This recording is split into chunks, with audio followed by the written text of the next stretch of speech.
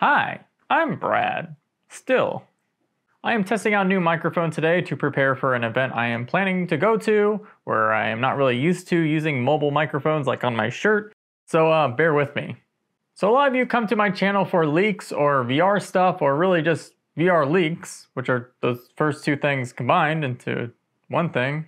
But I would say a large subset of you have started following me when I start reporting on Steam VR leaks and like the datamines related to that. I plan to have a large video tomorrow or maybe the next day of the giant leak news weekly, bi-weekly, I don't really know video to showcase all the things I've heard and found in the past couple weeks. However, there's been some small stuff added to Steam VR and I like to have a separate video in case that happens. So that's what this video is.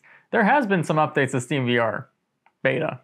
But before I go into that, there's probably some of you who also aspire to be a VR content creator, or maybe you already make content yourself.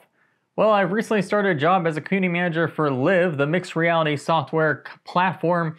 And to make my job easier so I can do this second job easier, if you have any cool mixed reality clips or videos you're proud of that I can showcase in the Live cross-platform channels, please let me know by DMing me on Twitter or something like that. Yeah. Anyway, let's get right into the actual Steam VR updates itself. So there's been a couple small ones. They're not large like the giant video I did of almost a month ago where we found that there's a new non-proof of concept version of the Valve Deckard that is being tested at least, called Mini D.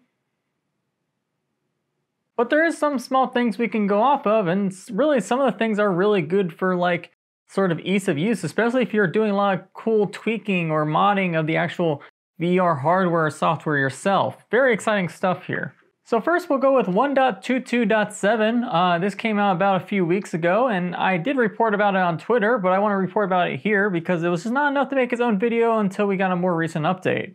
So we've been recently getting some strings and some references to something called a compatibility mode for Steam VR.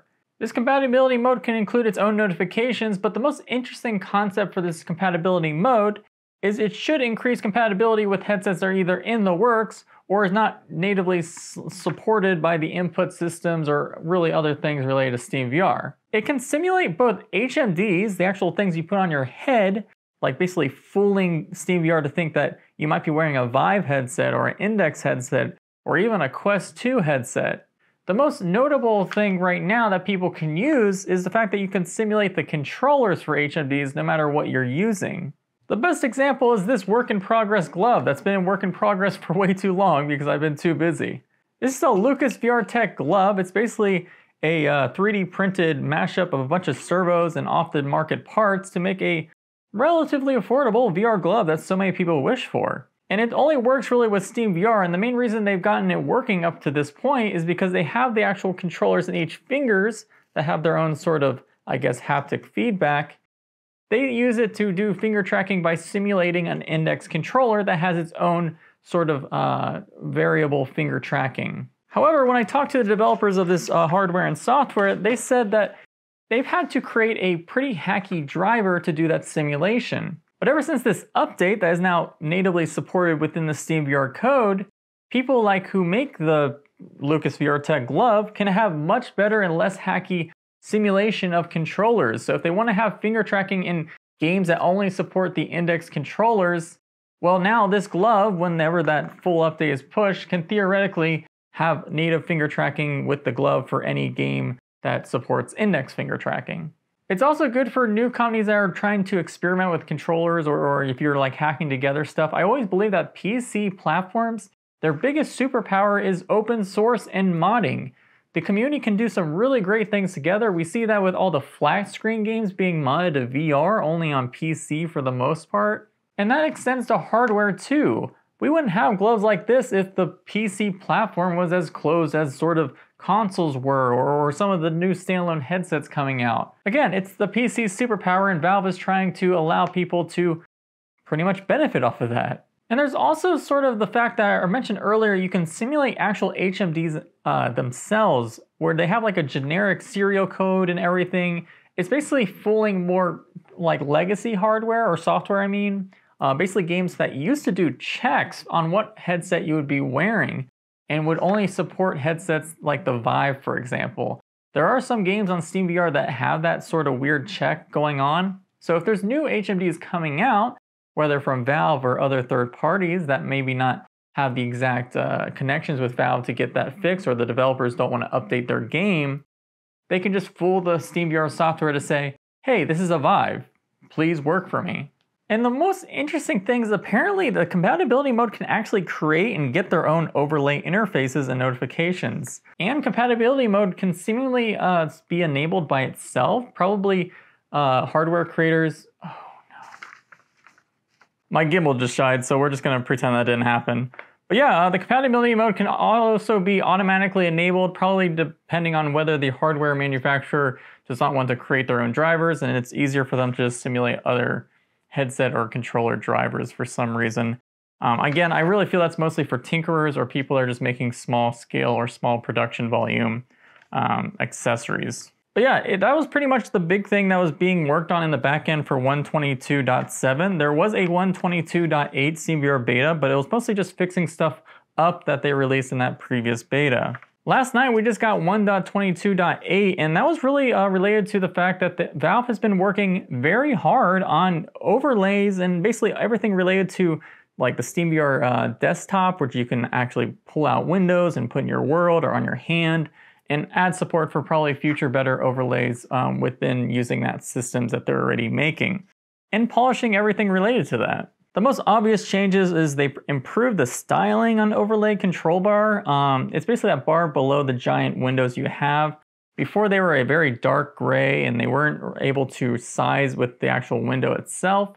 So even if you had like a mega ultra wide monitor, that bar would just kind of stick in the middle at the same size no matter what.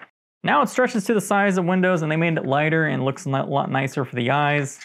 And surprisingly, I didn't even realize this until they added this update, but the actual buttons on the bar that would allow you to set the windows into your world space or on your hand, they didn't have tooltips. So if you didn't really know what they did by just clicking on them before, you just had no idea what they would do. I mean, the icons were not very obvious to what they meant. So yeah, tooltips are a feature that were finally implemented. Again, I can't believe that was not implemented before, but hey, better late than never. They've also improved a lot of stuff related to the actual laser pointing and making sure things can stay clicking with all these windows and overlays. A lot of problems related to some apps maybe not letting you to regain access of your cursor, especially on the Valve Index. There might still be some issues as always related to that, but Valve is trying to fix it. Those were pretty much the most notable things on the actual obvious and like things in the patch notes, but there were a couple things I want to mention that were in the back end for the data mining side. It sounds like, again, I've talked a lot about this Prism process that's basically a whole new layer for SteamVR that they've been working on for a while.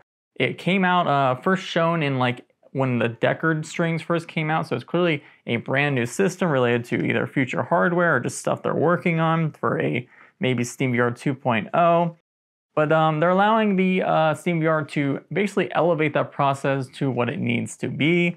Again, just a lot of polishing for the Prism process for whenever that will go live to everyone, including us. And there was one more little tiny thing. We don't know exactly what they're doing, but there's an API called VR Camera for Lighthouse-based HMDs, like, you know, anything that Valve has touched, basically the Vive, HTC Vive Pro, or the Index, they all run on Lighthouse drivers. Well, Valve has done some updates to the actual pass-through cameras API in there, and while we don't know what that's going to do, it's long been my suspicion that just like every other company, Valve's next HMD will have some sort of mixed reality features. They worked with a company called Arcturus Vision that is working on computer vision, allowing you to basically be able to mark things in your area and be able to overlay probably the actual overlays that they've been working so hard with polishing. So for example, in my big video I last talked about SteamVR updates, there was leaks of a desktop mode icon that is also supposed to go with all these dashboard and these overlay updates. So clearly they're either redoing or adding a new feature called Theater, which I would hope it's the ability to be able to actually play your Steam games in VR when headsets become more comfortable, super high resolution, and have mixed reality pass-through. If you have a giant empty wall in your room, it would be great with the actual SLAM tracking to be able to mark out the references of the corners of the wall and just automatically create a giant screen of an overlay or a flat Steam VR or Steam game that you want to play with a controller, or even simulate controllers with your actual gamepad controllers, which most VR controllers are going for this gamepad buttony trigger, basically everything we've seen for gaming thus far. I'm actually working on a large video related to that. I don't want to give too much away, but if you followed my Twitter, you probably have seen some glimpses of this large video that I think will impress a lot of people, because people are already doing some really cool stuff with overlays. It's just not been really focused on too much, and I think it has a lot of potential. Anyway, that's everything from these small 2 updates. I just felt it was worth to make a whole video about.